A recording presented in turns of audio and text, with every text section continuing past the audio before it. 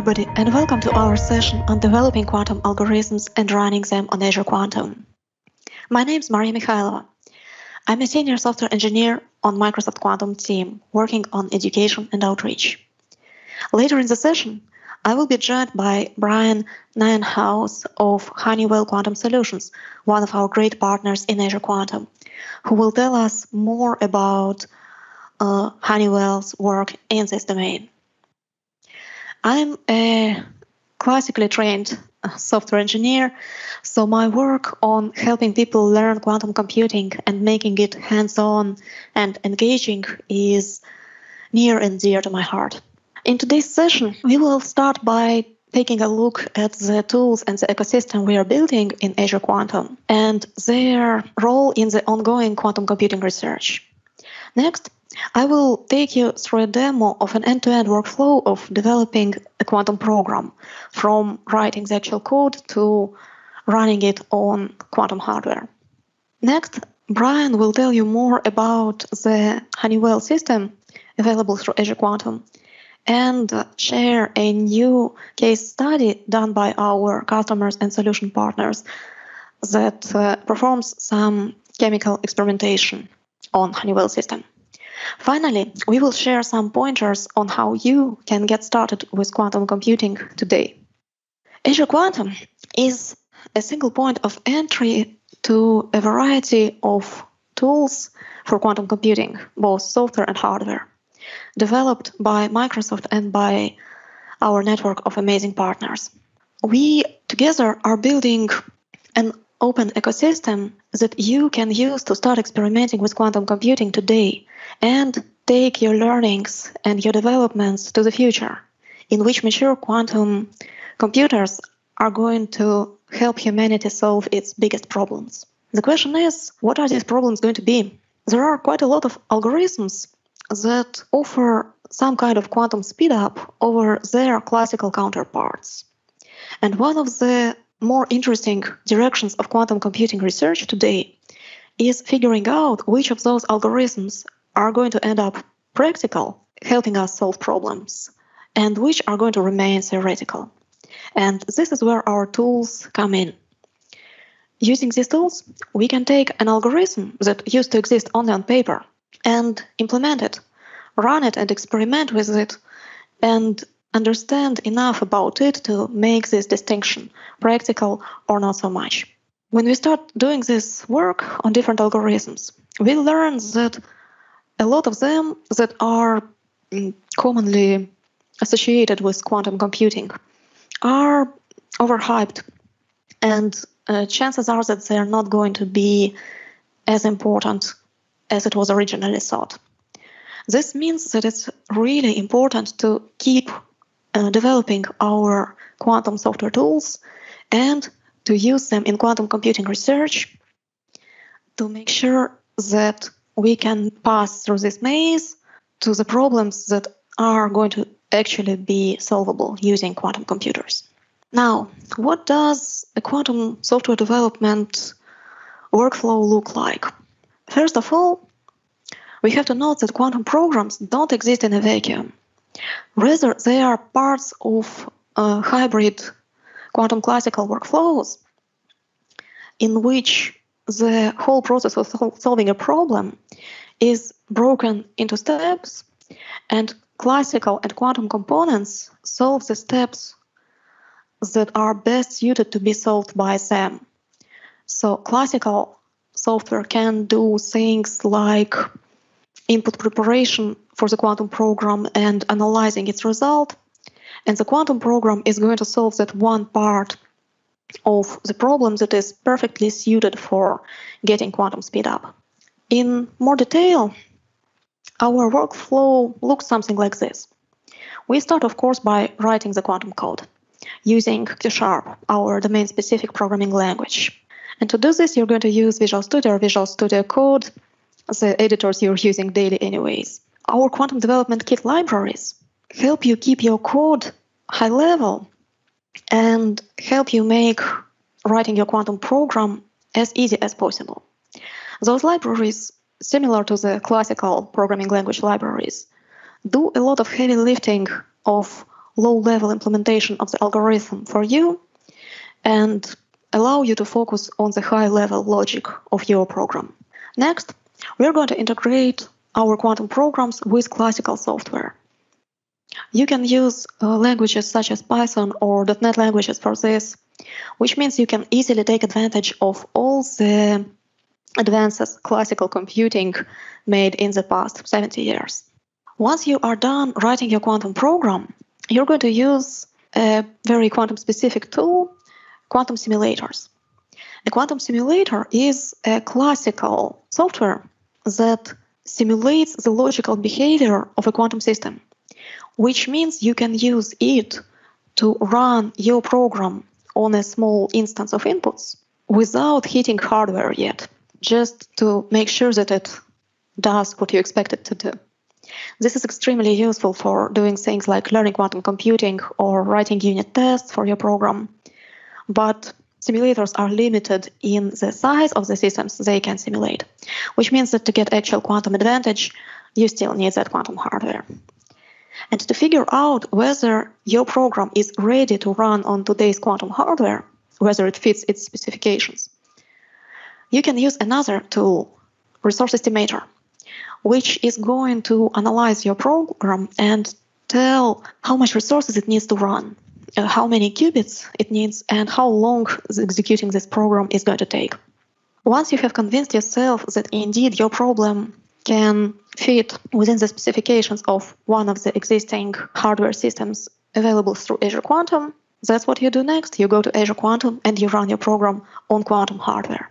And in today's demo, I will walk you through all of these steps of quantum software development.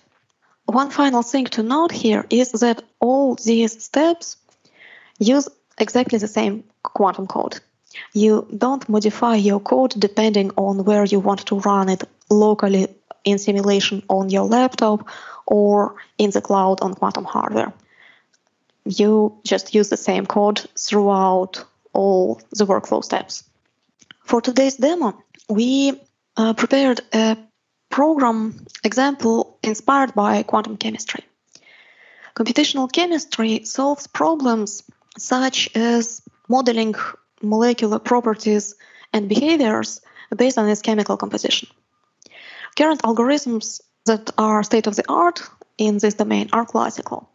They are very computationally heavy, and they are still limited to modeling only smaller molecules. They don't let us model really big, complex, and interesting molecules.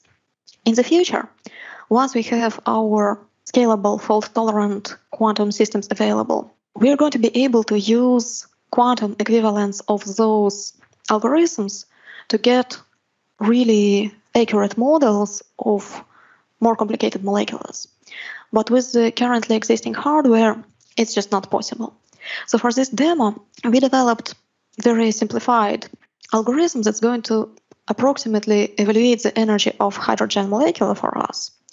Now, it's not going to be chemically accurate. It's not going to outperform what we could do with a classical computer. At the same time, it's going to run on quantum hardware, which means it's really useful for experimenting with it and for learning about it. And now it's time for the demo. First of all, let's see the first two steps of our workflow: the quantum code for solving our problems and the quantum development kit libraries used to write this code. Here is the whole code we used for this exact quantum solution for modeling the energy of hydrogen molecule. You see that it's a very non-trivial problem to solve, but it actually fits in just one screen. This is due to liberal use of quantum development kit libraries, both general-purpose libraries such as phase estimation that are used as a building block in multiple quantum algorithms, and domain-specific chemistry libraries such as preparing the state to estimate the energy of and the actual energy estimation routines. You can see that using the libraries allows you to write your code at a really high level without going down to the routine operations such as qubit allocation. You also see that editing the code in Visual Studio or Visual Studio Code, you get a lot of normal IDE features such as syntax highlight and IntelliSense. Now, let's see how this quantum code is used in combination with our classical Python code to actually solve our problem. To help you follow along and map the things that are happening in the notebook with the steps of the workflow, we have those colored tags that remind you which workflow step we are in right now. We start, of course, by loading some libraries, which I have already done beforehand. Now we can use our classical software tools to do things such as visualizing the geometry of the molecule. So far, nothing quantum happened, but taking advantage of existing tools can be really convenient for us. Next, we're going to load the molecule properties and to run our program on a local simulator to estimate the energy of this molecule. We do this simulation using this kind of call. This is the name of our quantum operation, and we call simulate on it with the right parameters. This is the energy of the actual ground state of the hydrogen molecule we are aiming for. For the next step, we are going to estimate the resources necessary to run the same code on a quantum device. You see that we are using the same C# code, just with a different call, estimate resources instead of simulate. We get a lot of parameters for the quantum program out of here. The key ones are the qubit count, and that one's not too bad. On 5 qubits, we do have this on our quantum systems. But this CNOT count, which is effectively the number of entanglements you need to perform during your program, that's almost 100,000. That's way too much for the existing quantum hardware to handle. So we're not going to be able to run the precise algorithm on our hardware, not quite yet. Let's now switch to the approximation algorithm that is going to give us slightly worse results, but it's going to be runnable on our hardware. Again, we start by executing the cell which loads the molecule description and defines some helper operations we're going to use for post-processing our results. Next, we do resource estimation again, but for different quantum program. In this approximation, we're going to split up this big computation into multiple smaller ones, run them independently, and then combine their results after the quantum programs are done running. If we estimate the resources necessary for one of those jobs, we see that the number of qubits is still 5, which is still good. But the number of CNOTs, the number of entanglements we need to do, is much, much smaller, and that we can actually run on our hardware. So let's do just that. To submit jobs to our cloud simulators and our quantum hardware, we need to connect to Azure Quantum. If you worked with Azure, you're going to see a lot of familiar terms here, such as subscription and resource group. I have already done the connection here, and in this test workspace, we have just one provider added, which has 2 targets, IonQ simulator and IonQ QPU, the actual quantum device. Let's start by running the same code on the cloud simulator. We usually want to do this before hitting the hardware to make sure that our job submission process is right, that our post-processing is right, basically to work out all the workflow steps beyond the actual hardware execution. Now that we set the target to IonQ simulator, any jobs we submit are going to be submitted to the simulator. And let's do just that. Submit jobs for each piece of our computation and get the results. While we're doing this, allow me to say a couple more words about the approximation we are using. We are doing 2 steps to split this big computation into several smaller ones. First, we are changing the state of the hydrogen molecule we are trying to estimate from the ground state to a state very close to it, but that is much, much simpler to prepare. And second, for this simpler state, we split the expression for the energy of that state into multiple terms with different coefficients. We evaluate each term separately and then combine them together using classical post-processing. Another interesting thing here is this parameter shots. Quantum algorithms are very often probabilistic, non-deterministic. So if you run it once and you do a measurement in the end, there is non-zero probability that you are not going to get the result you're looking for. So what we do in this case, we run the algorithm multiple times. Each run is called the shot. And we collect statistics based on those multiple runs. And then we process those statistics to figure out the most likely outcome, which is the answer we're looking for. So you see, we have successfully submitted multiple jobs to the simulator, and we got the results back. Now the only step that is left is aggregating these results into one number using the Python function we defined earlier. You see that this number is slightly off from the one we got in the exact simulation, because we are estimating the energy of a different state, not the ground state, but the one that is very close to it. Now, let's see the jobs executed on IonQ hardware. And submitting to hardware is as easy as just switching the target for our jobs from IonQ simulator to IonQ QPU. After this, submitting the jobs looks exactly the same like we did it for the simulator. I could be running the previous cell instead of defining a new one. Now, in the interest of time, I'm not going to submit those jobs. Instead, I'm going to use the jobs that we ran when preparing the demo. You can see that each of these jobs was running on IonQ QPU target, so quantum hardware, and each of them took something like 7 minutes between its creation time and its execution time. Most of this time was spent in the queue, waiting for hardware to be available. And of course, all of those jobs succeeded. So now we can use the results of those jobs to aggregate them into the energy and to get our final number of this demo. You see that this number is not exactly the same as we got in the simulation a moment ago, and this is to be expected. The present-day quantum systems are still noisy, and this noise impacts our results.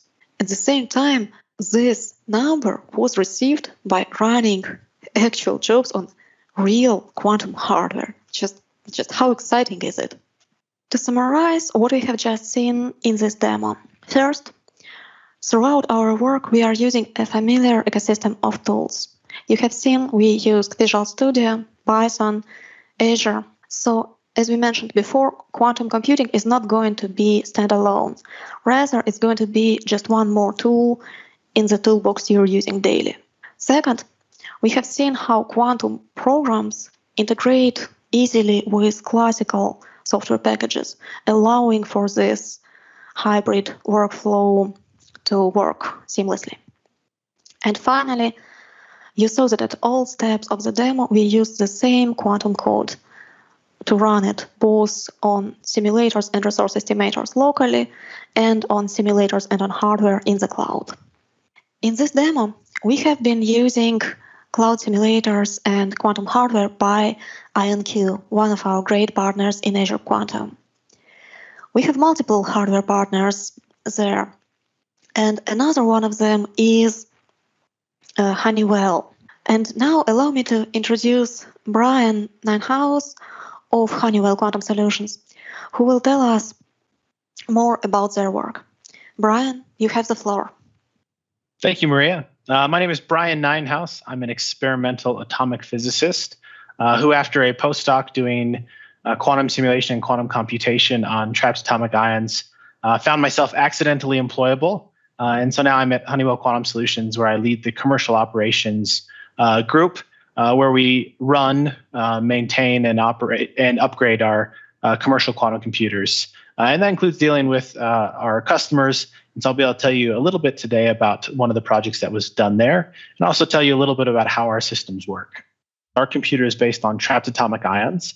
Our qubit is the two internal states of a ytterbium-171 ion. And we use ions just because once an electron's been ripped off an atom, they're easy to grab onto and move around by applying voltages to those little rectangles on that chip shown on the left there.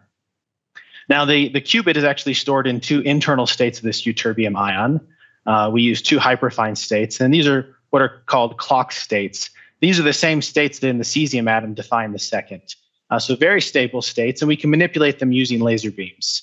We also have some barium atoms that are around for the ride, but they're not doing any neat quantum things. They're just around to cool our ytterbium atoms as we shuffle them around the trap. So our architecture is sometimes referred to as a QCCD architecture, a quantum charge coupled device architecture. And that's because we can move our qubits around. We can shuffle them around this trap in a similar way to how electrons are shuttled around a CCD sensor at the back of your digital camera. Right? And be able to move and fully program the position of our qubits has a lot of great advantages. On this next slide, I'll show you that some of those advantages include the native ability to do all-to-all interactions. You don't have to worry about which qubits are where on the device because it's completely programmable. Whichever 2-qubit gate you specify, we just move those 2 qubits together, and then we perform that gate in a single step. And this is in great contrast to other devices that have a fixed nearest neighbor connectivity. If you want to link up the information from one side of the trap to the other, it requires many logical swap operations, each which come with error. But on our device with all-to-all connectivity, you don't have to worry about where the qubit is located. It's completely programmable.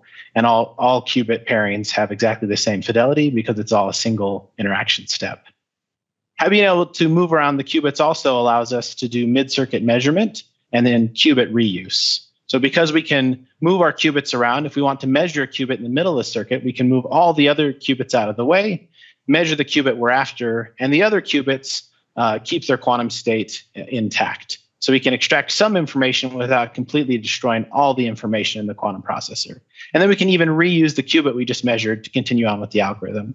So not only is this very important and useful in reducing the qubit resources you need in the early days when the qubit numbers are relatively limited, but it also allows you to do conditional logic. This is the quantum if statement. You can measure something about your circuit and then make a decision in real time based upon the outcome of that measurement. And this is 100% necessary for quantum error correction.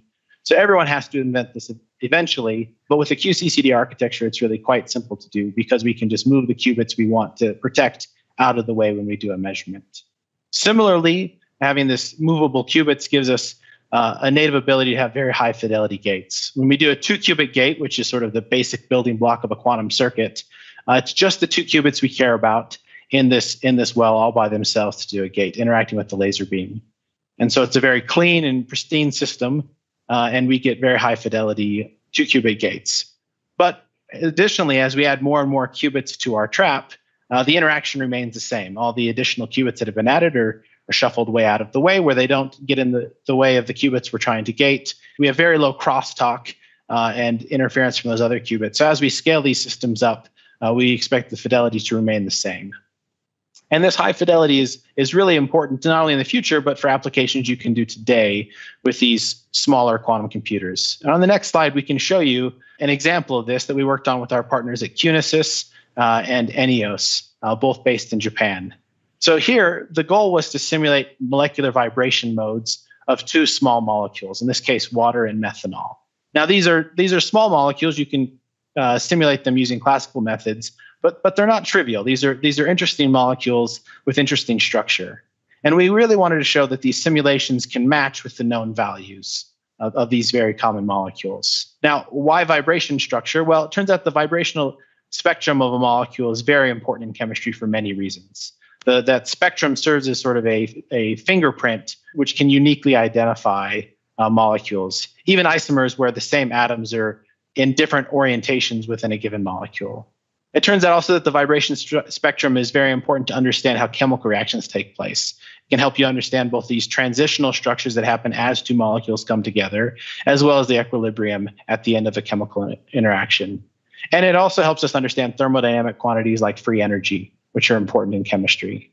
Now, I won't lie, these molecules are small enough, we can simulate them classically, but the point of doing them on a quantum computer today is to develop these algorithms and techniques so that as quantum computers become larger and more powerful, we can refine these techniques and then use them to simulate larger systems, which are not possible on today's classical computers. So on the next slide, let me show you exactly how this was done. So you start with your molecule. In this case, I've drawn the water molecule there. And you want to map the quantum state of your molecule onto this programmable quantum state of your qubits. Now, there's a lot of neat math that went into this first step, because although the water molecule has many electrons and is very complicated, if you're just looking at the vibrational states of this molecule, you don't have to represent all of that information.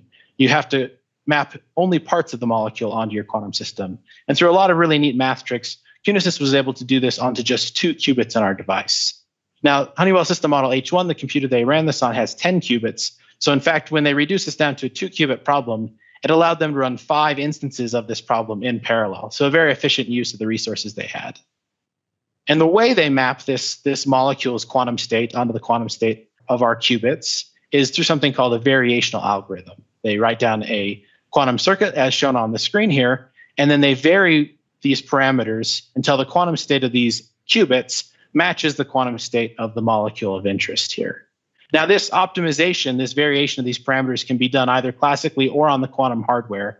And in this case, it was done classically because we wanted to focus this demonstration on the next part of the algorithm. Once you found those optimal parameters and you can program now your qubits to look like the water molecule, the job's not done. You still need to measure something on this molecule to extract the vibrational energies. And in this case, what you're after is something called the Hessian matrix, which has derivatives of the energy with respect to the position of these 2 atoms in the molecule. And QNSys developed an algorithm that measures these energy quantities and populates that matrix. The details of which are really neat, but I don't have time to go into today. So I'd refer you to the paper on the screen in PhysRev Research. So by first programming the qubits to look like the water molecule, and then using this algorithm to measure the energy derivatives on the quantum computer, the output then is this Hessian matrix, a list of energy values, which then can be diagonalized classically to extract this vibration methods. So just as Maria said, the things that classical computers are good at, we'll do on the classical computer. Math is one of those. But representing the quantum states and measuring these quantum values, that all happens on the quantum hardware. On the next slide, we can see the results for the water molecule. At the top, we have the known value for these vibration mode frequencies. And in red, we see the value from the quantum computer. And you can see in the bottom table that these values match within a % or 2 and is consistent with the sampling noise we'd expect from the limited number of shots that was run on the quantum computer. So very good agreement. We're able to accurately simulate the vibration modes of this water molecule. On the next slide, we can see the results for the methanol molecule, a more complicated molecule, and they're able to extract the first 12 vibrational levels in this case. But again, we see very good agreement within a few % and largely consistent with the sampling noise we would expect from a variational algorithm. So this is really exciting. They're able to accurately represent the vibration levels of these small but still interesting molecules and give us the tools we need to scale this up to larger systems as the hardware increases in capacity. So on the next slide, we can see that we have 2 systems available on Azure Quantum right now, Honeywell System Model H0, which is an older system, which has 6 physical qubits, and System Model H1, which is used for these demonstrations today, which has 10 physical qubits and a limiting fidelity set by our 2-qubit gate fidelity of greater than 99.5%. And we're really excited for you to get on and use these systems to do similar demonstrations and really push the limits of what's possible algorithmically to understand the quantum world around us. Thank you, Brian. That was fascinating. I hope that together we convincingly demonstrated that Azure Quantum provides great tools and ecosystem for starting to experiment with quantum computing and quantum hardware today. If you want to learn more about the tools we talked about today, I encourage you to check out the great learning resources we have, including documentation, Microsoft Learn modules, and hands-on programming exercises on quantum computing. We will also be happy to have you join our Azure Quantum Developer Workshop 3, in which we will offer a deeper dive in much the same topics. Thank you.